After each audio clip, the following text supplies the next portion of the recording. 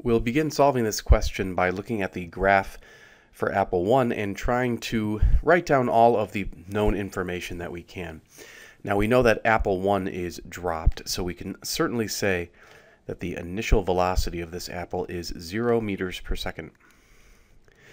We look on the time axis right over here, and we can see at this point right here, if you kind of slide along the horizontal axis, you'll encounter a y-coordinate of 0. So this means that the final y position of the apple is 0 meters. It's basically hitting the ground.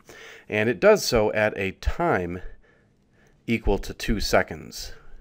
We know this time over here is 2 seconds because the question states so right here. What we want to try to figure out is the initial y-coordinate of apple 1. We might label that y subscript 0. So we're going to, for now, say that that is an unknown quantity. Now, apple 1 is in free fall, so we also know the acceleration is negative 9.8 meters per second squared. So now we just have to pick one of our equations from kinematics in order to solve for that initial y-coordinate of apple 1, and we're going to end up using this equation right here. And so we're going to go ahead and plug in all the known values that we just listed.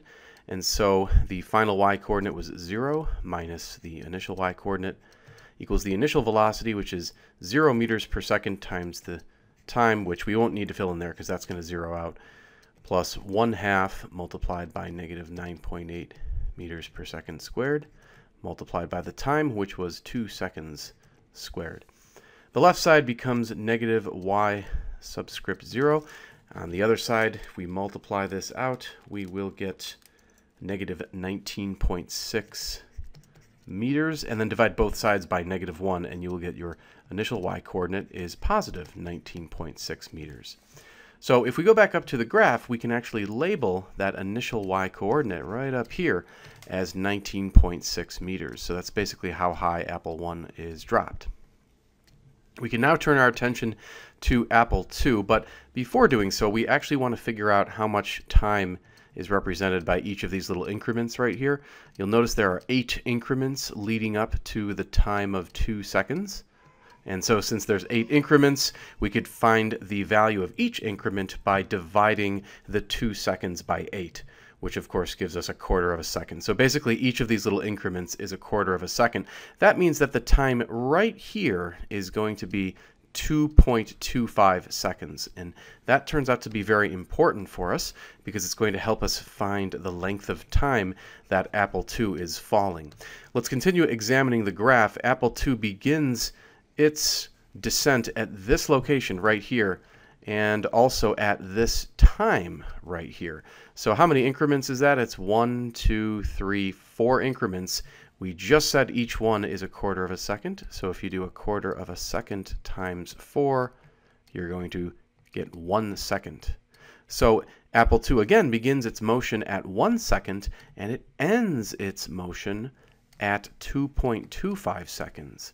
So in fact, the time interval for apple 2 would be 2.25 seconds minus the 1 second. And that's going to give us a total time span of 1.25 seconds. That is how long apple 2 is in the air.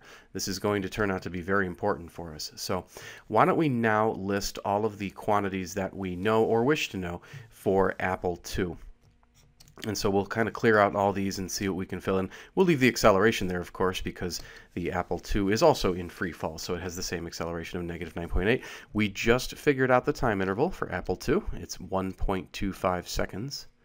Now, the initial y-coordinate, remember, apple 2 starts its descent right up here. The initial y-coordinate is the 19.6 meters we found earlier. That is indeed why we found it. So that's 19.6 meters. And the final y-coordinate will be down here when apple 2 hits the ground, so that will be 0 meters. We don't know the initial velocity of apple 2. That's actually what we're looking for, so that becomes our unknown. Let's take a look at the same equation from one-dimensional kinematics. And so we have that equation written down below here. We'll plug in the known information, 0 meters minus the initial position of 19.6 meters equals the unknown initial velocity multiplied by the time interval plus 1/2 times the acceleration times the time interval squared. Don't forget to square that time interval. On your calculator, type all of that in at once, and you're going to get minus 7.65625. That should come out in terms of meters. And the other side is negative 19.6 meters. We'll add this 7.65625 meters to both sides. We'll cancel out on the right-hand side. You'll end up with about negative 11.9 meters here. And then finally, to solve for the initial velocity for Apple II, you'll divide both sides of the equation by 1.25 seconds. And when you do that, you will get an initial velocity of approximately negative 9.6 meters per second. But the question wanted the speed that Apple II was released with. So we actually just take the absolute value of this, and then we end up with positive 9.6 meters per second as the speed with which Apple II was thrown.